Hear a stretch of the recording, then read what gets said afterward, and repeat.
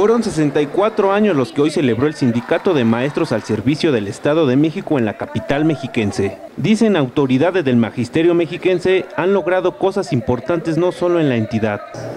Estoy convencido de que el término unidad magisterial trasciende todo concepto y se convierte en una auténtica filosofía de vida entre el magisterio mexiquense.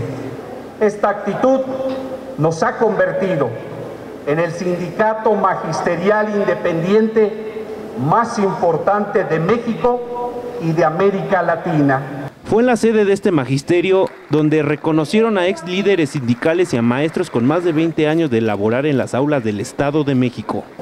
En la actualidad, nuestro sindicato evoluciona y se moderniza respondiendo a las necesidades educativas del siglo XXI.